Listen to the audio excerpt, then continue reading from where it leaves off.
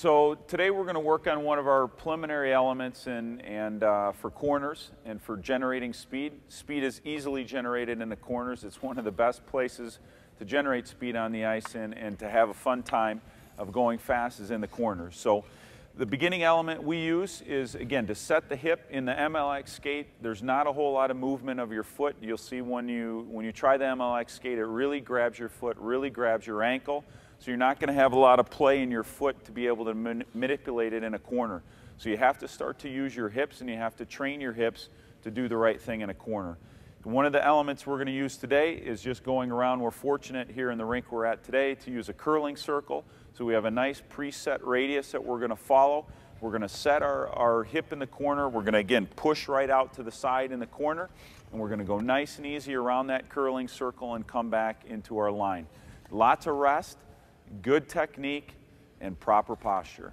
So here we go. We're going to take a couple steps here. We're going to go around the dot, and then we come back in. Again, we set up our hip.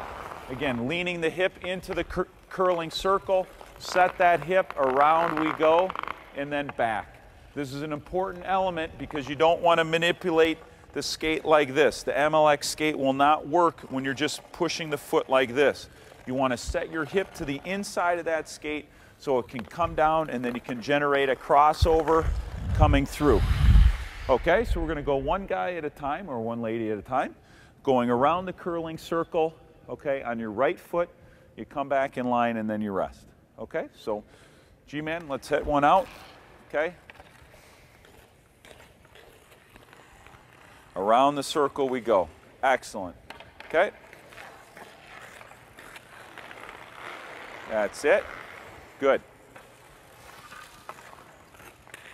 Okay, and this is a nice range of skaters that we have out here from juniors, the National Hockey League players, okay, to beginning skating. It doesn't matter what your skill level is out here. What we're trying to do is understand what the element and what the skill is for this drill.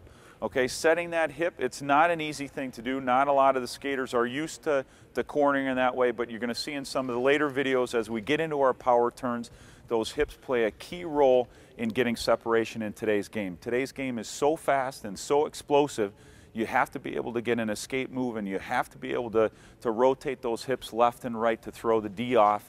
Or if you're a D, you have to be able to close that gap in a hurry using those hips without taking a lot of steps.